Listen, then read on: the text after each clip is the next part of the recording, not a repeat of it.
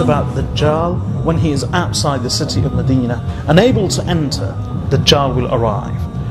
And it will be haram and forbidden for him to enter the streets of Medina. So he will settle in some of that salty land which is close to Medina. So on that day, a man will go out to him from Medina. He will be the best of people. So he will say, this good man, أشهد أنك الدجال الذي حدثنا عنك رسول الله صلى الله عليه وسلم حديثه. I bear testimony that indeed you are that Dajjal of which Allah's Messenger sallallahu alayhi wasallam related things to us and spoke to us. So Dajjal will say, tell me, if I kill this one, then I resurrect him. Will you doubt the matter? فَيَقُولُونَ لَا. So they will say no. فَيَقْتُلُهُ. He will then kill him.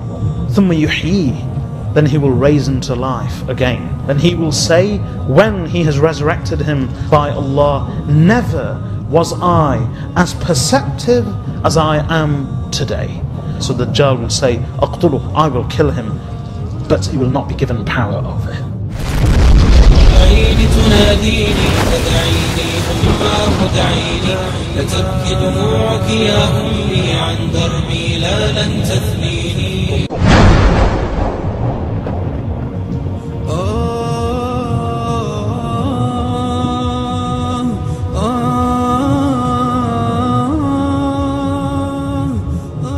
Is about Dajjal when he is outside the city of Medina, unable to enter.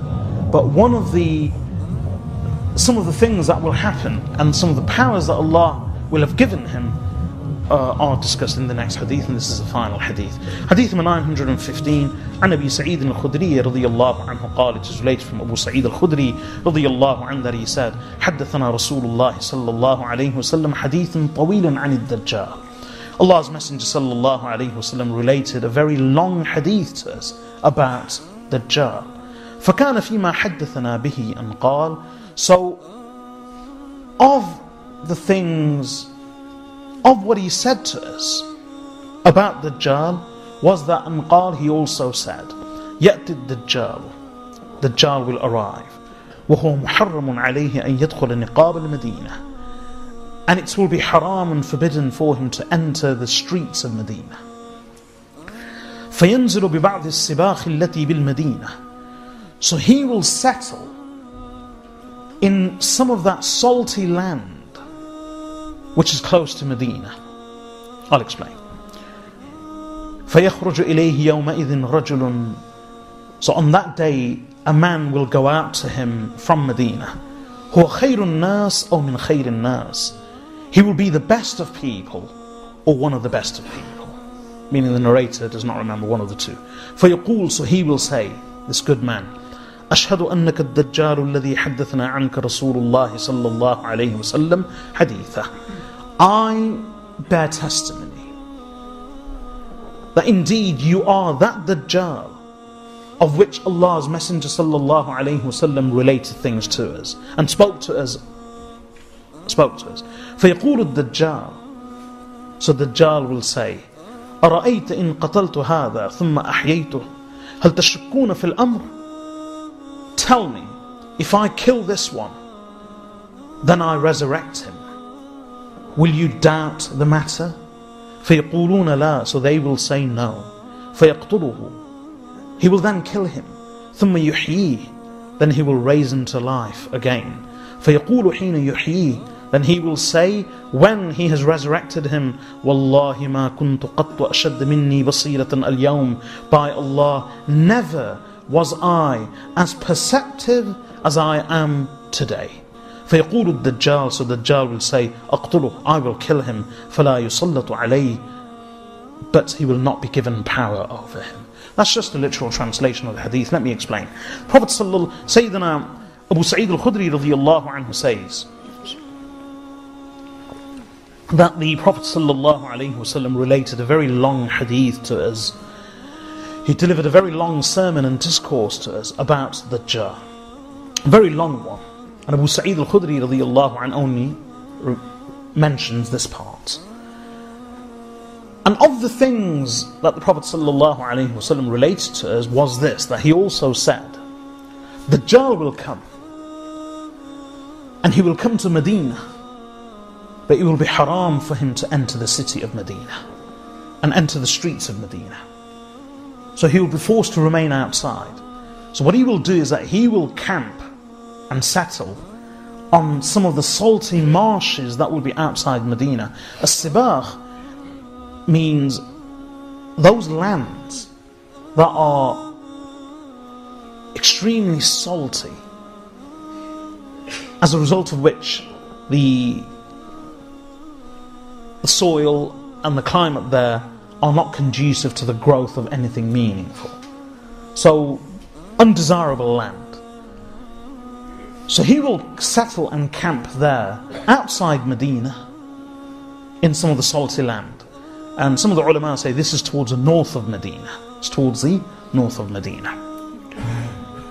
And he won't be alone. He'll have his army with him and his followers. From the city of Medina, and this is a time when, as mentioned in the previous hadith, there will be 3 quakes. So the believers will remain in the city, but the munafiqeen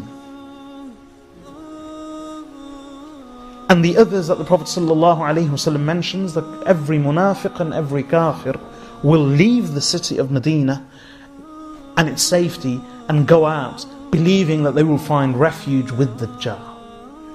So they will go out to him. Then, one of the people of Medina, who will be the best, or one of the best, will come out. And he will actually be taken out.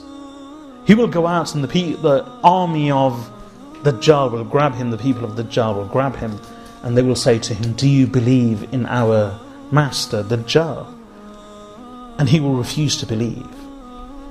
So they will intend to kill him, but then before killing him, they'll say, let's take him to Dajjal himself.